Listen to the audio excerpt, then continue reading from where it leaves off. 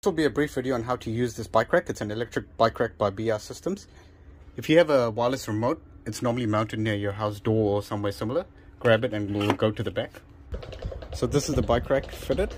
This is what it looks like. To use it, all you have to do is pull this lever, twist it, and make sure this lock screw goes to the top here.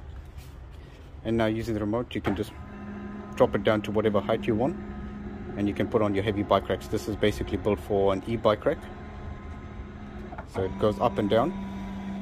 So if you've got this wireless remote, you can use this. Otherwise, you can use the hardwired remote, which I'll show you where that is now. So going to the top, hold it, and just lock it in place. Don't forget to drop this down and lock it in place. That prevents this from activating. So on this particular unit, the hardwired remote is located just here. So if you don't have a wireless remote, you'll just have that hardwired remote, and you just use that